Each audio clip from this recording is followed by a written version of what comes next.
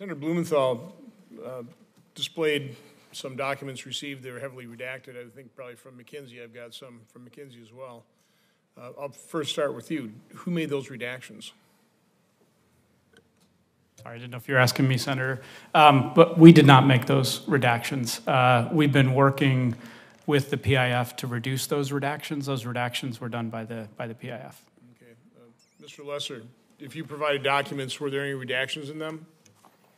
Yes, we did provide documents, and yes, there were redactions. I believe we may have redacted some personally sensitive information like names, but all the other redactions, to the best of my understanding, came from the PIF, not from BCG. Okay. Mr. Klein. Thank you. Did you supply documents that were redacted? Senator, thank you. The sole redactions that we provided were cell phone numbers. So no other redactions made by the PIF? No, any redactions made on any document that was delivered would have been made by the PIF or other members of their review process.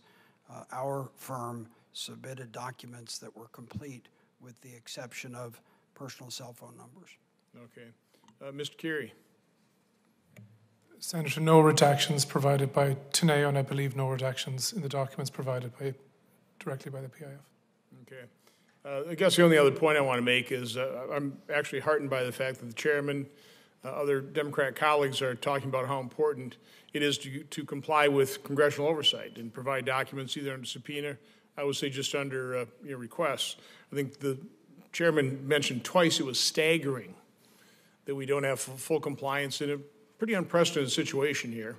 I know Senator Hassan said that not getting this information would set a very dangerous precedent. So again, I'm heartened by the fact that my Democrat colleagues are taking oversight and the committee's constitutional authority to demand these documents.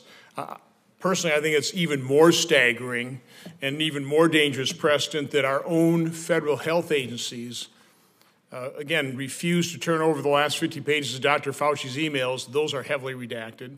And we just can't get the analysis of their own VAER system. So again, I know I'm making the point again, but we really do need to step up the plate, demand that those documents are provided to us, and if they don't do it with a strongly worded letter, I hope we follow up with a strongly enforced subpoena.